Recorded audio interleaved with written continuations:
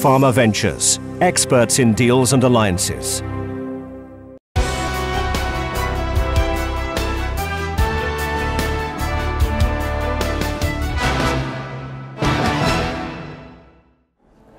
Hello and welcome to PharmaVentures Insights here at On Helix 2017 in Cambridge.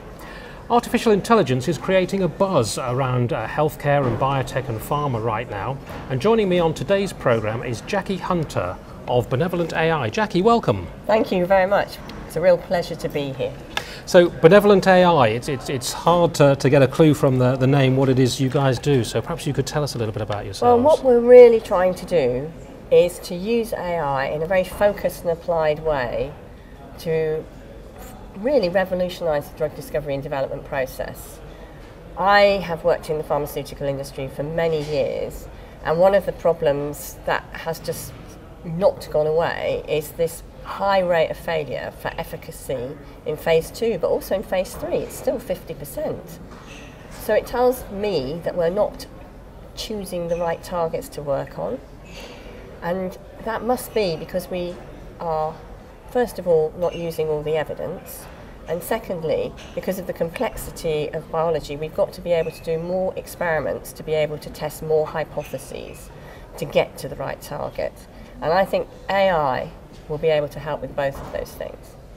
So what we're doing is to take the sort of corpus of publicly available biomedical information, together with some proprietary information that we pay to access, for example, patent databases, and then we feed those into a pipeline. We use our very specialised biomedical dictionaries to annotate the entities and recognise them in the information that's ingested into the pipeline. Now, about 80% of that information is unstructured, it's free text.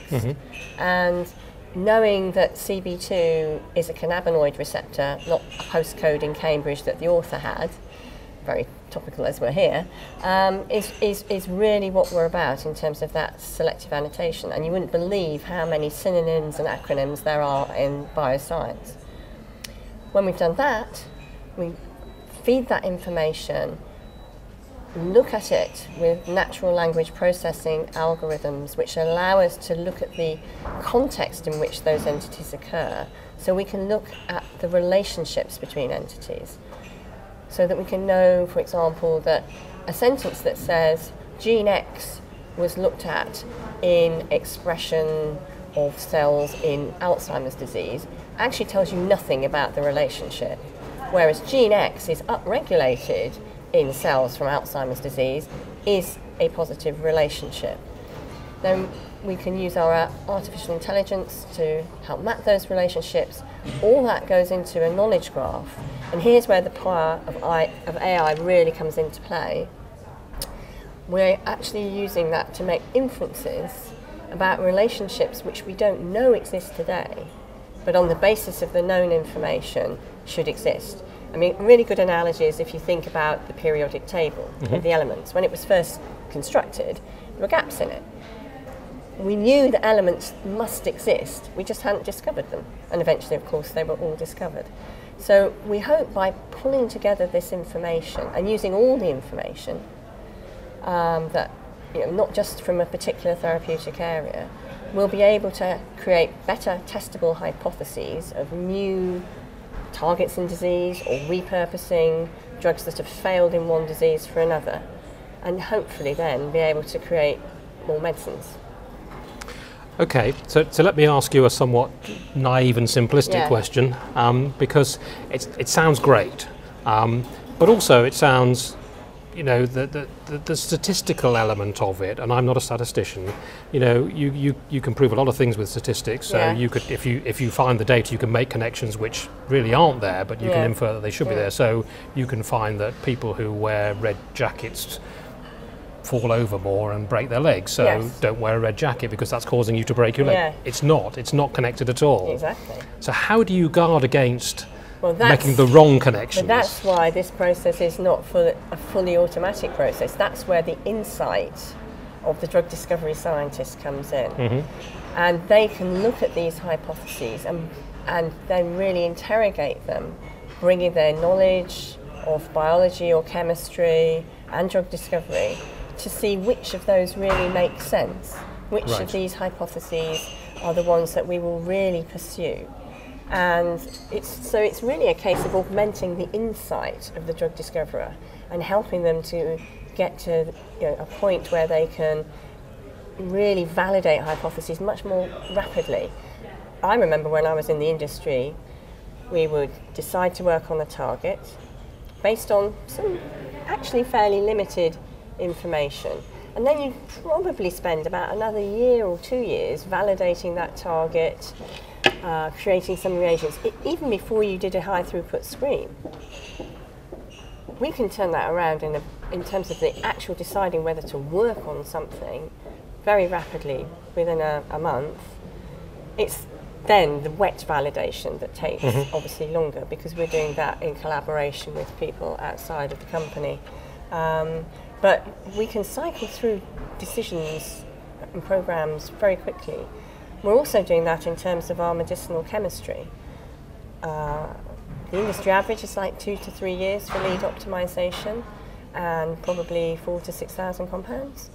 In our first program, we did it in 1 year with 425 compounds, so from lead to selecting a candidate. So I think we're using AI at various stages of the process. It's going to take a longer time to be able to validate what we have.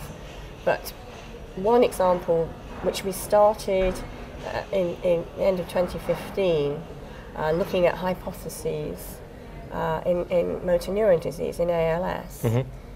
And then over the past year and a half, we spent working with the group at Citran, which is the Sheffield Institute for Translational Neuroscience, and to validate those hypotheses. We took 5, 1 didn't work, 3 worked somewhat, as good as riluzole, which is the standard of care in ALS. It prolongs life by about 2 to 3 months. But 1 really worked well. One compound really worked well. And so much so that some recent data,